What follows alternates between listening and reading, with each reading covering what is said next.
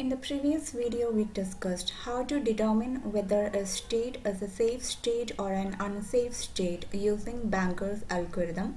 Now let's see how to use Banker's algorithm for avoiding deadlock. Suppose we have three processes P0, P1 and P2, which will use three resource types R0, R1 and R2 during their execution. Suppose the system is having a maximum of 4 instances of R0, 5 instances of R1 and 5 instances of R2. Suppose the processes have already claimed that what will be the maximum number of instances of each resource type they will use during their execution. Let P0 has claimed that it will use a maximum of 4 instances of R0, 1 instance of R1 and 2 instances of R2 during its execution. Similarly, the other processes did. Assume that this system is using a deadlock avoidance scheme with Banker's algorithm. So suppose the system executed for a while, the processes executed for a while, and at time t1 let the processes or let the system reach this state in which some resources are already allocated to the processes. Since some resources are already allocated, now the available resources will get reduced. 2 instances of R0 are already allocated. Now we have remaining only 4 minus 2, 2 instances of 4 minus 2, 2 instances of R0. Then 5 minus 3, 2 instances of R1, 5 minus 5, 0 instance of R2. And since some resources are already allocated, from now on the maximum future need of the processes will change. P0 is allocated with 1 instance of R0, so in the future it will need a maximum of 4 minus 1, 3 instances of R0.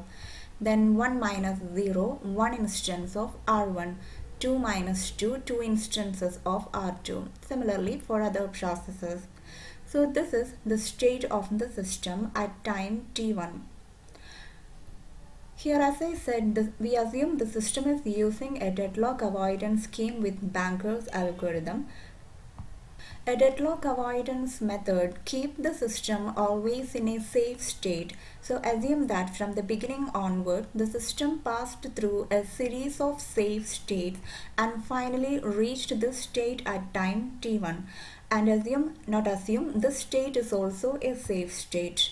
We shall confirm whether this state is a safe state. If this state is a safe state with these available resources, we will be able to complete the execution of all these three processes by granting their maximum future needs by executing them in some sequence.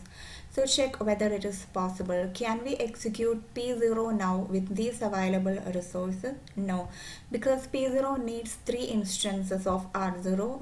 We have only 2 instances of R0. Can we execute P1? 1 is less than 2. 2 equals 2. 0 equals 0. Yes, we can execute P1. And when P1 completes execution, the available resources will increase. It will become 220 plus 031 because the resources which are granted now and the resources previously held by it, all of the resources will be released once P1 completed execution. So the available resources now is 220 plus 031. Now we have 251, this much resources available. With these increased resources, can we execute any other process? We cannot execute P0 now, but can we execute P2? 0 is less than 2, 2 is less than 5, 1 equals 1. Yes, we can execute P2. And when P2 completes the execution, the available resources become 251 plus 102. Now we have 3, 5, 3, this much resources available. Now can we execute P0? 3 equals 3, 1 less than 5, 0 less than 3. Yes, we can execute P0. So we can complete the execution of all these three processes by granting their maximum future needs by executing them in some sequence. So this state is a safe state. So till now the system is in safe state. Suppose at this moment system is receiving a new request from P0. P0 is requesting for one instance of R1. Since we are using a deadlock avoidance scheme, this request can be granted only if this request will move the system to a safe state. So this is the current state of the system. If this request is granted, what will be the next state of the system? We should figure it out. If one instance of R1 is allocated to P0, the allocated matrix becomes 1, 1, 2, 0, 3, 1 and 1, 0, 2. And the available vector changes from 2, 2, 0, 2 to 1, 0. And the future maximum need matrix changes from 3, 1, 0 to 3, 0, 0, 1, 2, 0, 0, 2, 1. So if this request is granted, this will be the next state of the system. Now use Banker's algorithm to determine whether this next state will be a safe state or an unsafe state. Now the Banker's algorithm checks whether with this available resources it's possible to complete the execution of all the three processes in some sequence by allocating them their maximum needs. Here we have two instances of R1, one in R0, one instance of R1 and 0 instance of R2. Is it possible to complete the execution of at least one process now? Can we execute P0? No. We need 3 instances of R0. It's not possible. Can we execute P1 now? We need 2 instances of R1. Here we have only 1 instance of R1. So that's not possible. Can we execute P2?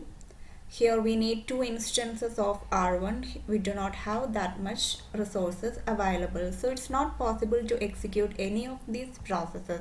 We should be able to execute all the 3 processes in some sequence. Then only it can be a safe state. So this is an unsafe state. It means if this request is granted, we will move to an unsafe state.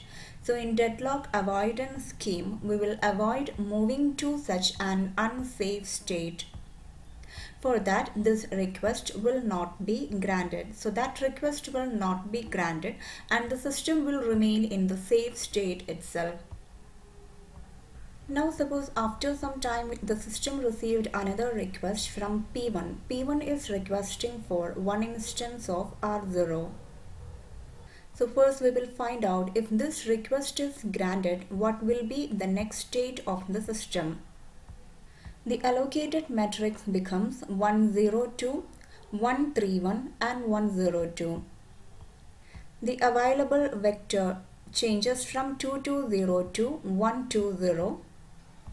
The maximum future need changes from 310 and 1 becomes here 0, 310, 020 and 021.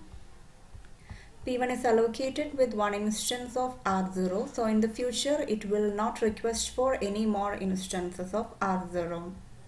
So if this request is granted, this will be the next state of the system. Now use Banker's algorithm to determine whether the state will be a safe state or an unsafe state. Now Banker's algorithm checks whether with these available resources we are able to execute all the 3 processes in some sequence by allocating them their maximum future needs. Now is it possible to execute at least one process with these available resources? We cannot execute P0 but we can execute P1 now. If we execute P1, now the available resources will increase. 120 plus 131. The new available resources is 251. With this increased number of available resources, can we execute any other process? Even now we cannot execute P0, but we can execute P2. So execute P2. Now the available resources become 251 plus 102. 353. With these available resources, can we execute the third process P0? 3 is equal to 3, 1 less than 5, 0 less than 3. Yes, it's possible to execute P0. It means all the three processes can be executed. So here the next state is a safe state, so there is no problem with granting this request. So this request will be granted and the system will actually move to this next state. So here system will always remain in a safe state. Whenever some request is received, system will check if that request is granted, whether the next state will be a safe state or an unsafe state.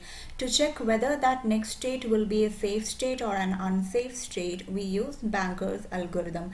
If Banker's algorithm finds out that that state will be a safe state, then the request will be granted and the system will move to that safe state. If Banker's algorithm finds out that that state will be an unsafe state, then that request will not be granted. System will not move to that state, will remain in the previous state itself.